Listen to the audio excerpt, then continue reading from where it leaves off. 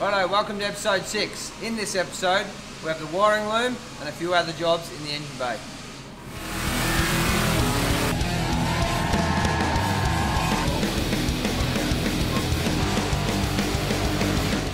Righto, wiring loom time now. At the moment, the springs are down at Brown Springs getting reset. So what we need to do is we'll throw a trolley under the rear, we'll wheel it out in the open, then myself and Jake can jump on and look at doing the wiring loom.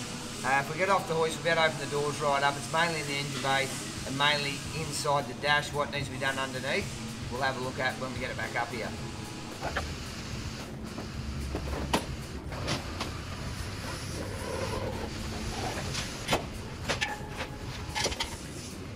Righto, it's wiring time. Now with me is the Rod Shop wiring guru, Jake. Jake, how are you, mate? Yeah, good mate, real good. Alright, what do we got? So basically here, we've got a VZ 6 litre auto wiring harness. So basically what I've done here, I've stripped all the wiring out of it I no longer need. I've made it a standalone setup. So basically, all the relays, fuse boxes, all of there, that's all going under the dash with the ECU. I've reprogrammed the computer to suit a standalone setup, removed everything that I no longer need. That's going to throw any error codes up. So basically, it's just got a start-up tune in it. That's basically it. So step one, what we're going to do to the car over this side, everything stays the same on this side. We drove the car in, so headlights, wiper, washer bottle horn, everything worked in this car. So with this setup, of course we've fitted the LS engine, we've had to relocate the wiper motor up underneath the dash, so basically we're just going to pull the wiring back underneath the car, put them into the new position for the wiper motor, and then we'll make it start on the opposite side. So on the passenger side, you start with removing the old battery cables. They're no longer going to support the LS engine, unfortunately. We've got the external regulator. We no longer need an external regulator for the LS engine. So that all needs to be removed. And then we've got our original engine harness plug here. So that will all be disconnected. All the wiring from this plug will be pulled inside the car because we are mounting all the fuse box, relays and ECU up underneath the dash for easy installation. Alright, so that's a good start. Jake is about to make a start. Now, quick one, obviously that plug, we did pop a couple of terminals, yours may not come out that easy, but so we've got it set up on this side so it's fairly clear. So Jake, what's your plan? We're going to mount the fuse box, computer, and whereabouts are we going through the firewall? So basically ECU up underneath the dash, anywhere, the best location, I've mounted them in the past, has always been the kick panel. Fuse box, relays just up underneath the glove box, easy access, out of the way of everyone's feet. And through the firewall, we actually are going to go right next to where the heater hoses are, through the removable panel, so that way we're not drilling any extra holes through the firewall. Alright, so what we're going to do is we'll let Jake make a start. Now what he did mention there is we are going in a removable panel there, so we're not affecting the body. So if you are going to go somewhere else and you are going to hide the wiring, check with your engineer. But what we're doing here is a bolt-in, bolt-out panel, and it will not affect the structure of the vehicle. So I'm going to get out of the way. I'm going to let Jake take over and let him run you guys through on how to wire up your wagon.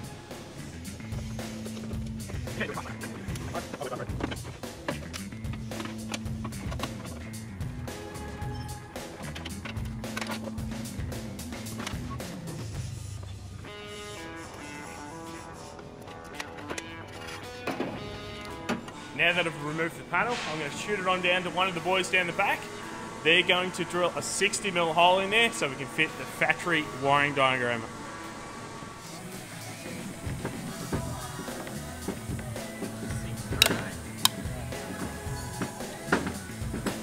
So good. Okay, now that I've removed the external regulator that is no longer needed with the LS engine, I've removed the battery cables. I'm going to move on to the old engine plug. So with that wiring that was in there, that's got the main battery positive that fed the original fuse box underneath the car. So we're removing everything back in through the firewall. They've got the ignition wires that went to the original coil. We're going to do an ignition bypass. With these old cars, they used to run a points ignition. Unfortunately, that's not strong enough to power the ECU, so we're going to have to change that to a 12-volt system, which I'll show later on in the video on how to do the bypassing system so that your car fires up and runs correctly.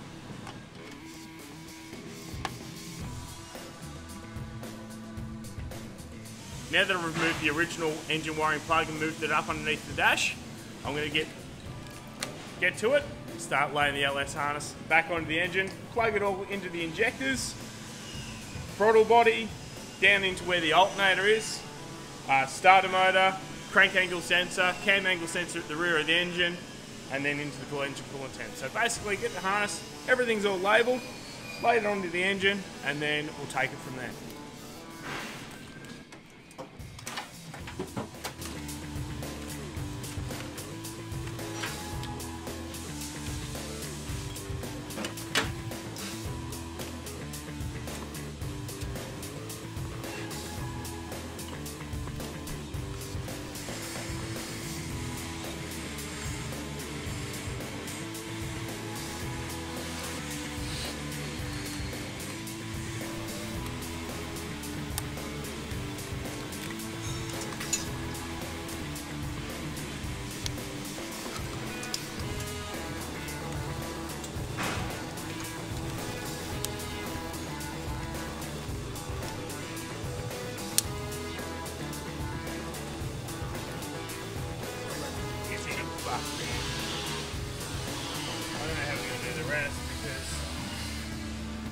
Alright guys, been an LS1 in a HK HT HG. It is very tight here at the back of the firewall. So I've got Marc in here to give me a bit of a hand. We need to feed this bit of the harness down underneath the original wiper motor mould in the firewall. It is a tight fit. So yeah, we'll start with feeding the transmission side underneath there.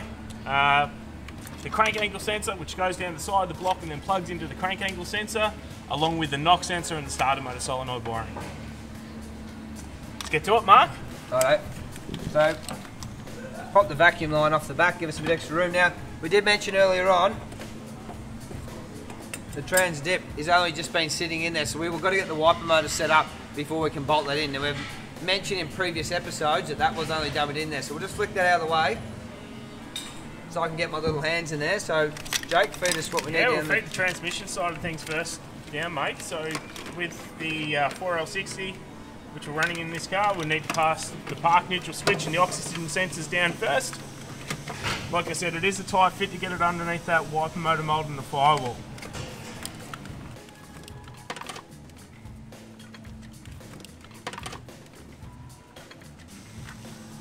Helps being a little man in sometimes. There's our transmission motor, Jaco. Perfect, mate. So now we'll pass the crank angle and the starter motor solenoid wiring down through there as well.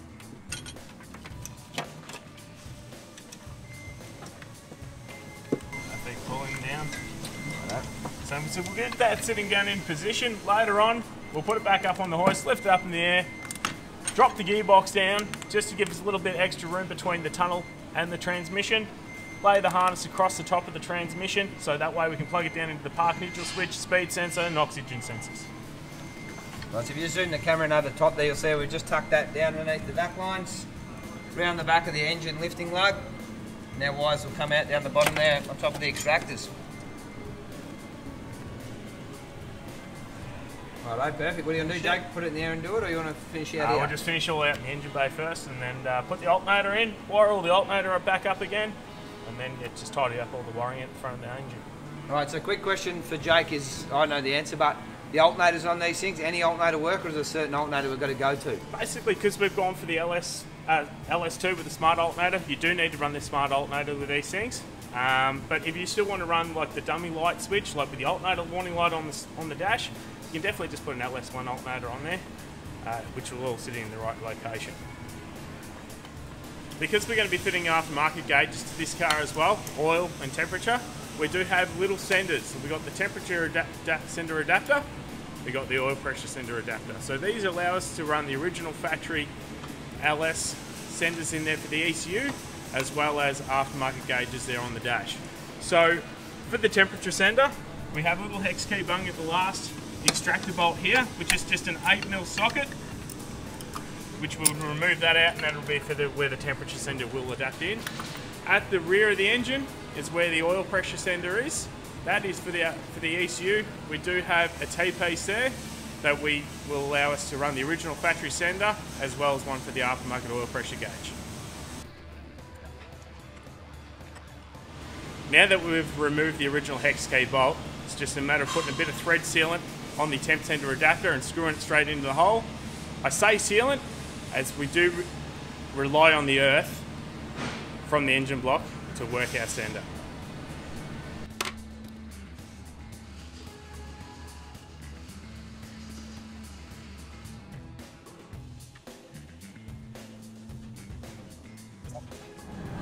Alright guys, we finished the wiring out in the engine bay. We hooked the harness back up onto the engine. Now it's time to feed the wiring through the firewall. So Craig can go and mount the fuse box, the computer all up underneath the dash, and we can finish wiring it into the HT on the driver's side.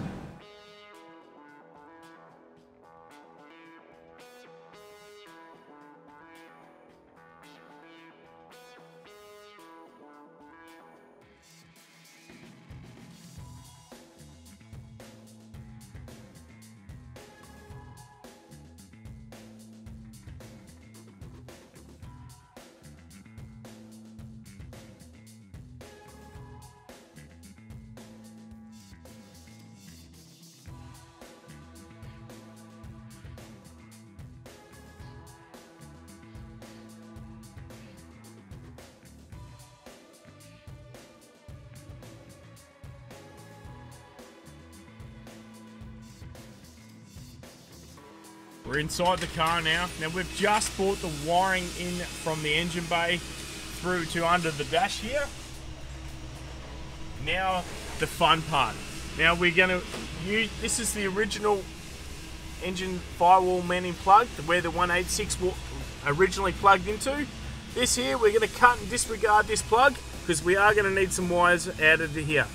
So we've got our main thick battery positive, that originally powers up the original fuse box inside the car and all your headlight wiring and everything like that. We've got a couple other wires here, starter motor solenoid, ignition, this here wire here, this is the one we need to do an ignition bypass. Because this vehicle was originally points ignition, they did a resistor wire in there so you wouldn't burn the points out into the distributor. So that there drops it to 8 volts. We need 12 and a half, 13 volts so the computer can see the correct voltage, and look, it's just going to make the car run a lot nicer.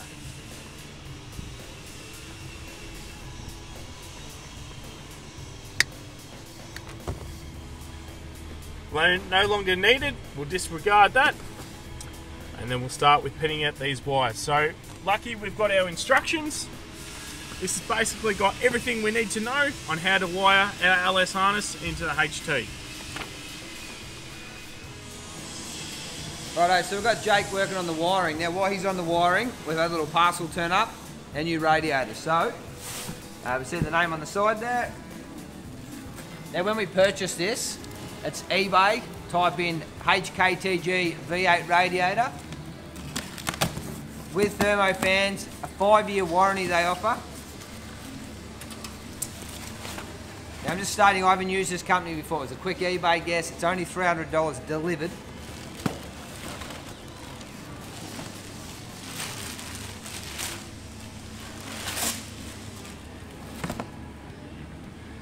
So now if that turns up for $300 with a 5-year warranty and it fits, should be a good thing. Now all we do with all our other cars is when we're setting them up, throw it in position. After it's mounted, to get the radiator hoses, which I'll run you through, we just get a bit of welding wire. We bend it out of the water port, into the port on the engine, go to your local Repco, AutoPro, Bursons, any of them guys, take your wire template with you, measure the diameter on both ends, your radiator port, away you go, and you should be able to match up some hoses to suit. So we'll have a go at fitting it, see how we go.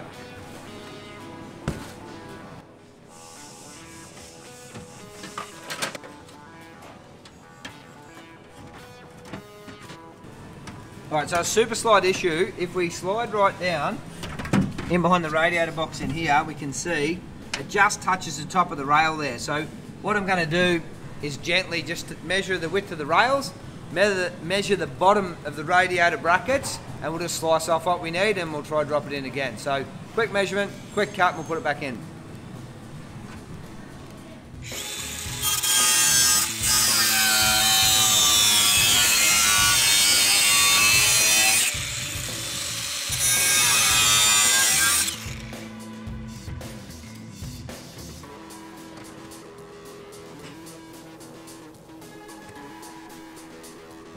Right, that's super close. So let's get a test. So it's just hitting down the bottom. Cut more mill off. Hopefully, then we can try put our upper bolts in, sit the bonnet on, make sure it closes. Then we'll finish drilling holes, mounting it up, and mount the hoses.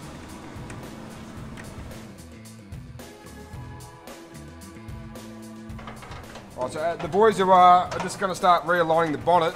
They got a head start, so when they removed it, they textured a line around the original hinge. So you can use masking tape, texture, or if it's a real early build and you're painting your cake and scribe it in. The advantage by doing this is, when you come to fitting the bonnet, find your texture mark tape on a scribe line, nip them back up, and this will be an easy way to aligning the bonnet to the guards and so forth. So it's still a helpful hint there, guys. Righto, so the bonnet fits and clears really well, but what we will do, an easy way for you guys to check at home. So we've just got a bit of moulding clay, kids Play-Doh, glue tack, any of that kind of stuff is a really good and easy way to check your clearances. So if you just grab yourself a little ball, roll that ball up, just tack it down at the bottom there and you've got a nice little point at the top. And while we're going there, we did think we had about 10 or so mil, I think, from memory on one of the earlier ones on the master, but we'll double check that. Alright, then we'll just gently close it down onto that.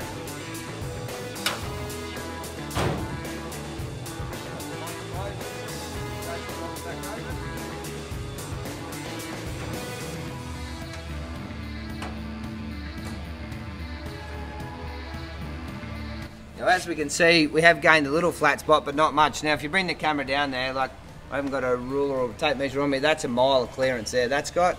Then we go over there, we can also see a flat spot up on the Play-Doh there. So, Jace, my assistant, he will once again. So at the moment there, we have 18 mil on the master cylinder. And we're pretty much the same on the radiator cap. So now I know the radiator's got good clearance. We can whip it back out. I can mark the bottom holes and mount it for good. Then we'll look at setting up some radiator hoses.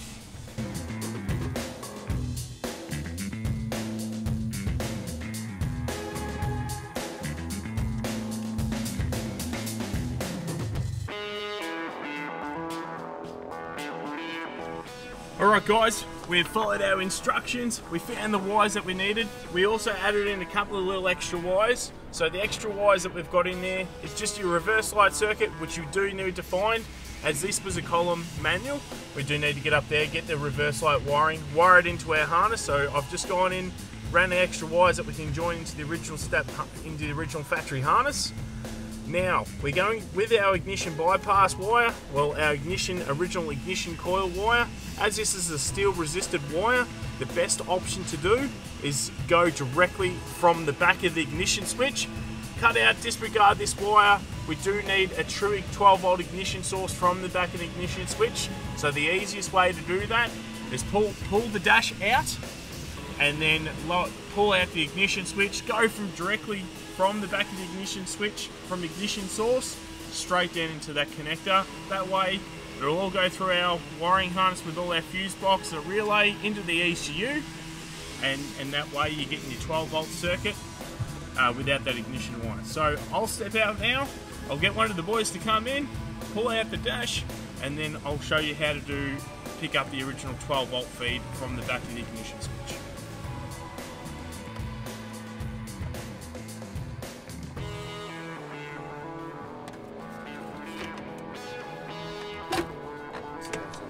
One, two, and three, right? Wait.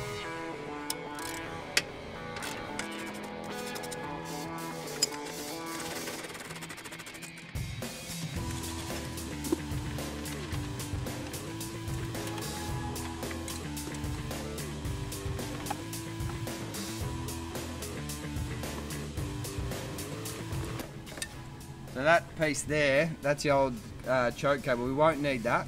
So what we're going to do is we'll cut it short, put the cable in, sit it back in the dash so it looks factory. We'll just cut the old cable off the back of it, it's less stuff in behind the dash. So throw that aside and we'll reassemble that when we refit the dash. So what I've done here is for Jake, I pulled everything forward, we'll leave it plugged in so we can see what's happened. Ignition barrel plugs here, he'll be able to get into the back. So there's a few jobs or a lot of work he's got to do in behind here. So it's all set, ready for him to go, and we'll leave it to the expert. Hi guys, we're back. Marc's been kind enough to get in here for me and remove our dash cluster so we can access the ignition switch. So basically upon removal, we've noticed that our ignition switch is fairly faulty, being such an old car. So we're going to change it out with a new ignition switch. So basically today we're just going to get in there, we're going to disregard the ignition bypass wire, we're going to solder our new wire in that we ran, so we can now get our 12 volts straight to our ECU.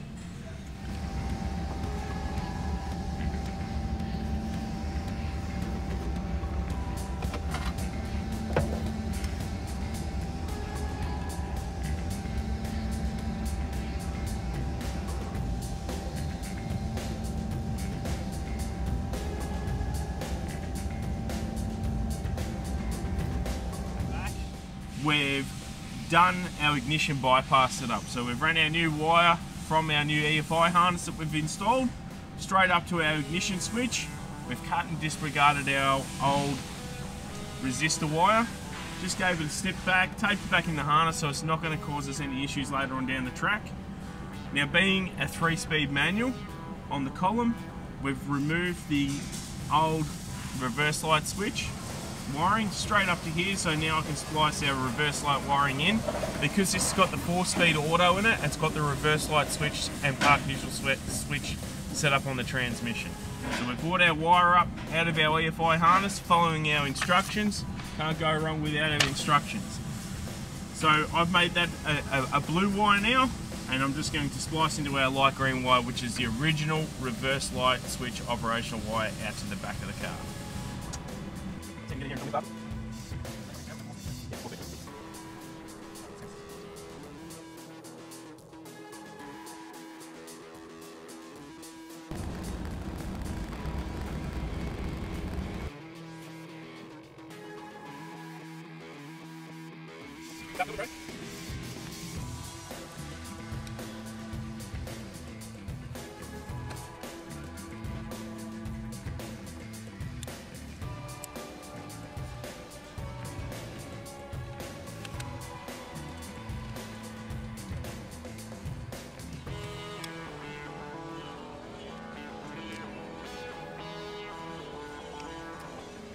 Alright guys, we've plugged our fuse box, our relays into the engine harness. We plugged also that relay and fuse box sub harness into our car. So basically I'm going to pass it all over to Craig now. He's going to make all our bracketry to mount all the computer and the fuse box up under the dash for us.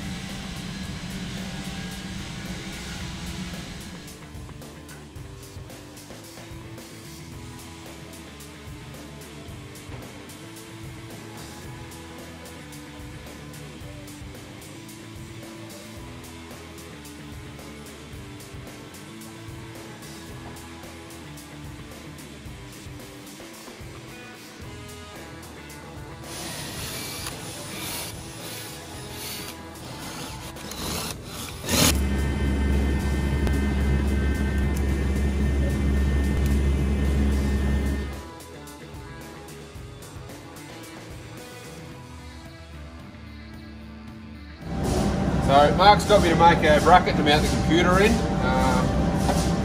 We're going to mount it up underneath the dash there. I've made a bit of a quick hat section, welded some nuts to it. A few holes here. I'm just going to plug weld it up under the dash there. I don't want to drill or screw into the bottom of the plenum because in the future if the drain tubes get blocked, water can come down. I don't want a water leak onto the computer or into the floor, so we should be right to go. Alright, so I've mounted the ECU up under the dash there, it's all done. I've got a gearbox module here. I thought there's a nice little dry spot in the side here behind the kick panel, so I've popped the cover off that's normally there and got the ECU for the gearbox, just a couple of little straps. I'm just going to mount it in behind here and then I'll put the kick panel cover back on and you won't even know it's there. Alright, so I've mounted the ECU and the gearbox module underneath the dash. Now I'm going to mount up all the relays and the fuse box under there as well. So I'm going to mount them up under there, nice and dry area, but make sure it's in a spot where it's nice and accessible, so if you do pop a fuse or need to check something, you can still get to it really easily.